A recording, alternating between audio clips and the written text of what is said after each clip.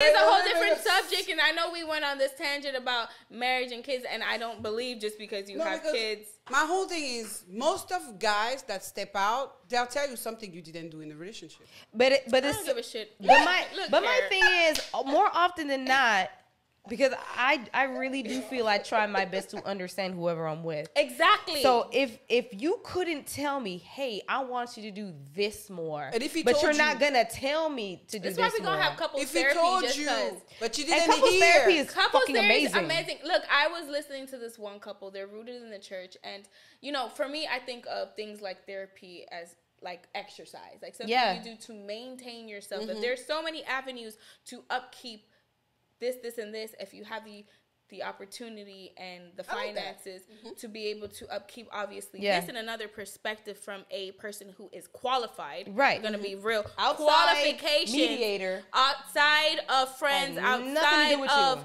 other things. I do. Like, when I am married, I want to be able to have a couple's therapist. I would want pre-marriage counseling Me too. during and through why? hardships. Because I think sometimes, and going back to what I said in the beginning, I don't want a facade. I don't want anything like, even in the relationship goes, I don't want anything fake. I really want things to be on the table, and I want to be able to understand how I can be a better person, a better wife, a better mother, and vice versa, because we don't know everything at all. Coming together, two worlds coming together takes a lot, and it takes a lot of understanding. So having that professional guidance for me, I would want that. Yeah, like, I would want that. After how long though? Because don't you think you can do it? I'm not saying you can't do it by yourself, but some things can be lost. So it could be lost in just the day-to-day hustle of living. Yeah. I think of, just because I got to a fit body means I stop working out. No, I want to be able to do things to maintain this level of a fit body that I work so hard to get. Whether I work so hard to heal or understand who I am as an individual, as a whole person by myself, and my partner did the same, you are still bridging two worlds together, and there are certain things that I still may miss as a human. So if I have an outside professional person saying, hey, have you ever thought that maybe when you do this, that it could make him feel like this? And this is why he's reacting in this way, because it's so psychological. We can miss what's subconscious. Yep. Right? So I don't have that backing. I don't have that understanding. And I'll be real.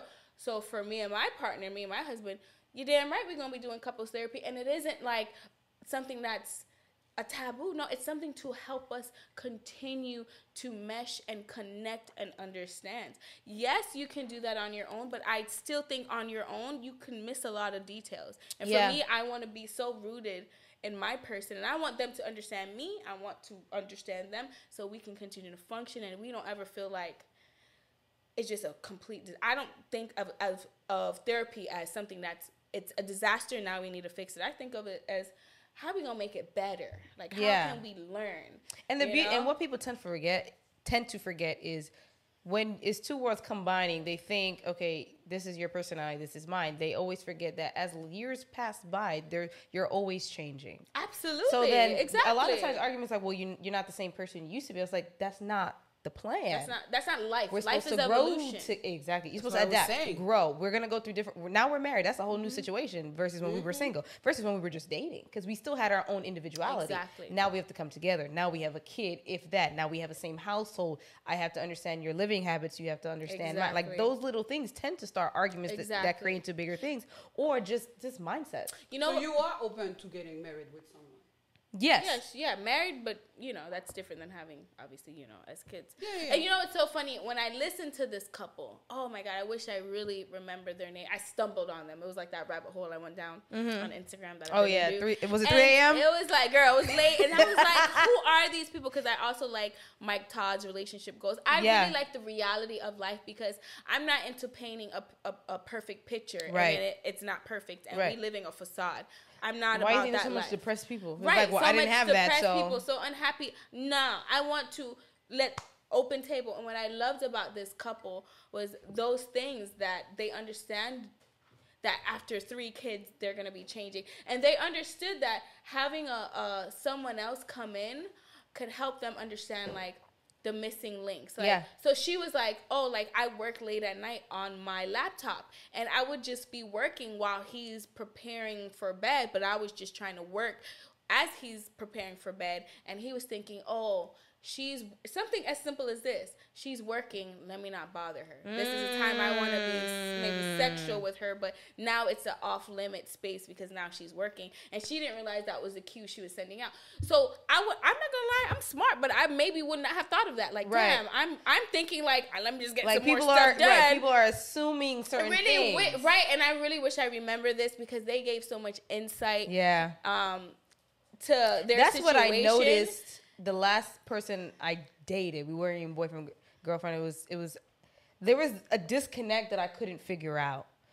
I knew for a fact that it was the other person's lack of just trying to understand another person's shoes. Yeah, and I tried my best to figure out what am I doing wrong? We not even like technically dating, and for some reason it's just not right. There's a disconnect that's pissing me off, and I'm just like, you're not going to voice anything about what you think I'm doing. You're just going to assume and then expect me to apologize. Fill in the blanks. Nope. So then when I'm trying to correct you and you don't even want to take the correction, you just want an apology, now I'm going to have resentment. I'm not even going to want to have to bother with you. So then the cycle continues. And then there's now when I realized I'm much happier without the person, because I realized, listen, I don't even have to try to explain something that actually happened, and him choosing to believe what he wanted to believe just to get it. It takes two at the end of the day. Oh, it does. And that's the beauty of a relationship, and that's what I loved. So, like, with the ex-boyfriend that I had where we communicated and then it faltered, it was like, the communication part was so beautiful. That's what I want to maintain in each relationship that I get into. Was to make sure that at least I want to know how you feel.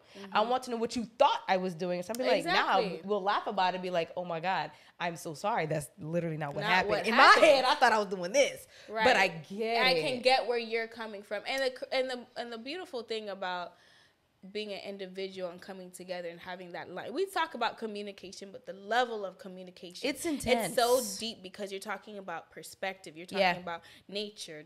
You're talking about so many things. You're not even trying to be right. You're just talking. Right. Oh, and I love that. That you said this, I think, on the very first topic, where it's like, it's not about a need to be right. It's really tackling the relationship goals, the problem at hand. And I think that is so important. I'm not attacking you. When I say I don't want to be at war in my house, this is what I mean. I want a level of understanding.